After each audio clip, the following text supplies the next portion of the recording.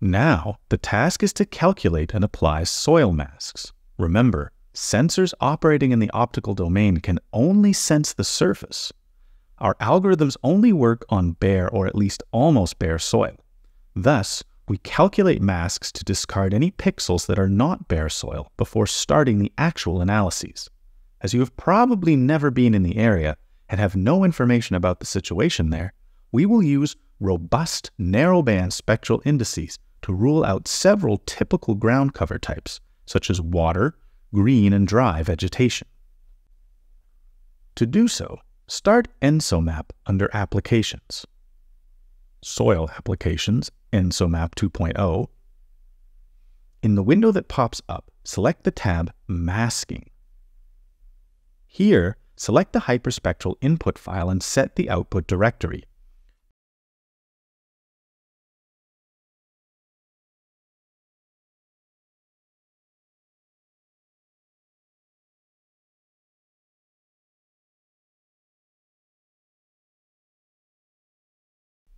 I choose the folder Results.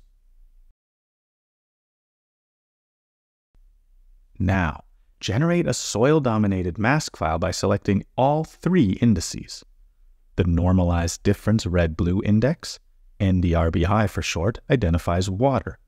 The Normalized Difference Vegetation Index, NDVI for short, reacts to green photosynthetic vegetation. And the Normalized Cellulose Absorption Index, NCAI for short, is sensitive to dry, non-photosynthetic vegetation cover, NPV for short, such as crop residues. The logical sum of the water plus vegetated pixels is used to create a soil mask, which is called Soil-09.2.dat, and serve to select dry, bare soil pixels. Additionally, two raster files are created for each method showing the index values and the mask created on the threshold set automatically in the corresponding index. Now, load the original image file, as well as all output files in separate map windows and link them.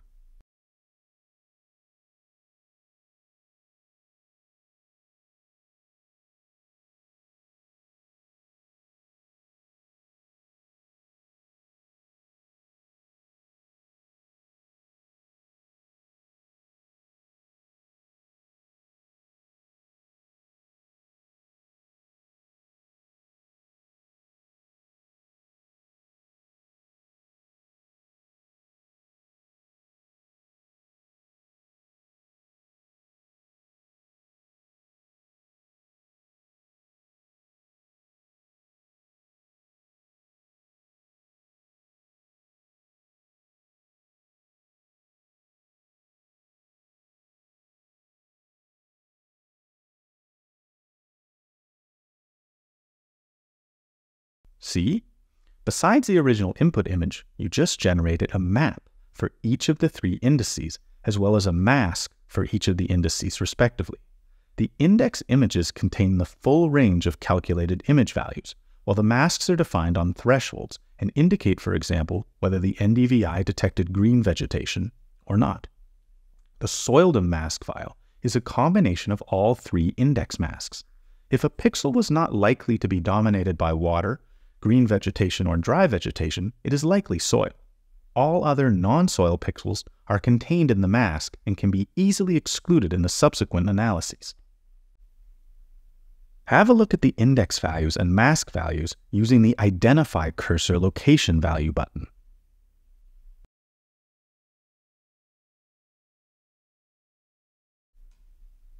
In the mask files, which value is assigned to the bare soil pixels? Well, yes, right. Bare soil is 1, and all other surface materials that are masked are 0. Well done.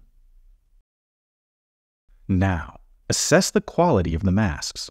Were all pixels containing non-bare soil like green or dry vegetation or water masked out? Are there limitations you observe? Okay, that was a tricky question, as surface cover types change gradually in a landscape. It is difficult to work with fixed index values. Therefore, the indices were set to average values that work in different environments and might perform better in some areas than in others. You probably noticed that in our scene, for example, a small water pond was not masked. Indeed, the water index used discriminates clear waters and is less performant with shallow waters full of sediments or from the shore. Anyway, I want to go further and will use the selected soil pixels to continue to calculate and visualize the soil maps. To do so, select the tab Mapping in the EnSoMAP 2.0 window. Select the hyperspectral input file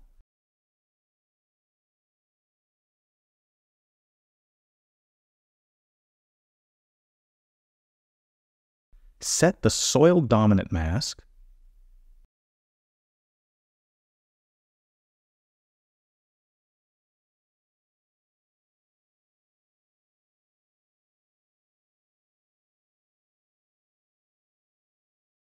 and set the output directory.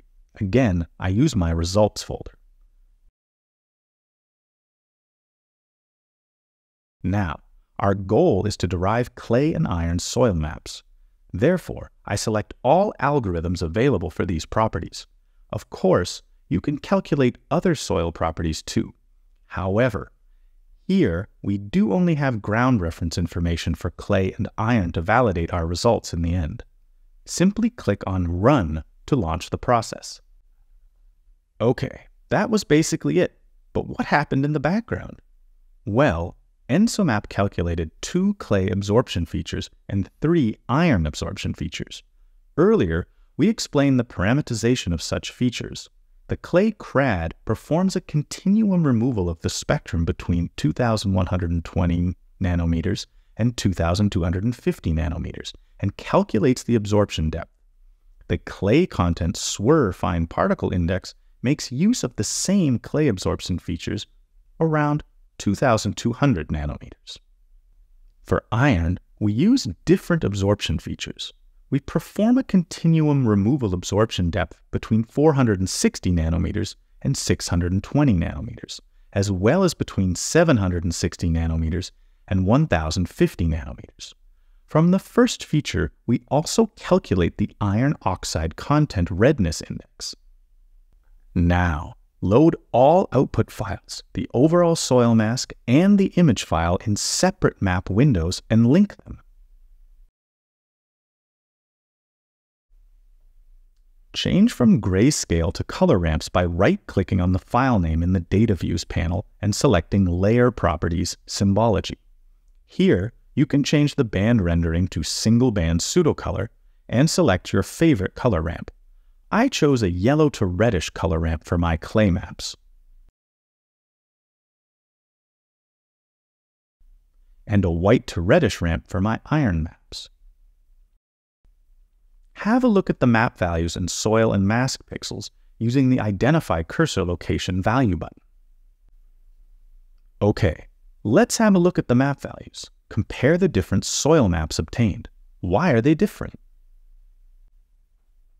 If you use the Identify Cursor Location Value button, what do the pixel values mean? Is one algorithm working better than the other? Well, for now, the pixel values are only the results calculated by the algorithms without reference values. This means they are relative values and have different units depending on the algorithm chosen. In order to relate the map values to real soil properties values, we need in situ data, which takes us to the next step of this exercise: derive quantitative soil maps and analyze the results. Therefore, select the tab Calibrate in the EnSoMAP window. As input, now select one of the semi-quantitative soil product files derived in the previous task.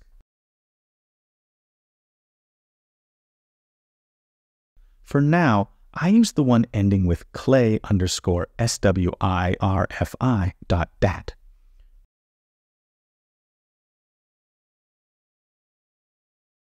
Next, I set the output directory, again in my results folder. Now, there are different options to calibrate a linear regression between the index values and the measured soil property. The gain and offset parameters can be entered directly if known. They can be estimated from image data and reference field data, or they can be estimated from a soil spectral library in ENVI format and a parameter file in ASCII format. As I have reference data available, I chose the second option and import a CSV file that was provided for download. For clay, this is Spain_clay.csv. The clay content data are texture information, and the iron content data are iron oxides, obtained by dithionite extraction method. Both in situ datasets are in %. The first 4 columns of this file must indicate sample name, latitude, longitude, and soil property. The geographical coordinate system must match that of the image. In this case, select semicolon as delimiter, and start from row 1 to exclude the header. Check the table in the data preview. Click on Estimate to calculate the gain and offset. This will open a scatter plot where you can click on Select and Close.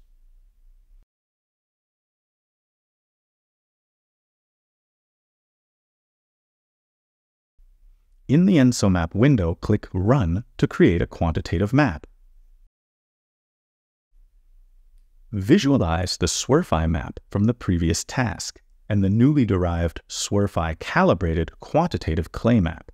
Use the same color palette as before. After the calibration with reference data, the pixel values now represent absolute values, and the units correspond to those in the reference data table, which is % for both clay and iron. Are there any differences in the spatial mapping after calibration and before calibration? Right. In the last task, the values of the semi-quantitative map were calibrated using reference samples by means of a linear transformation. Hence, maps' appearances are the same, but the values of the semi-quantitative and quantitative maps are totally different. They now correspond to the units of the reference data. Okay, now I repeat the procedure for another soil product and the corresponding reference data. For iron, we need to use the Spain_fe.csv file. I think you are well prepared to do that part of the exercise by yourself. See you in the next video, where we validate our quantitative maps by extracting predicted soil content values from the calibrated image.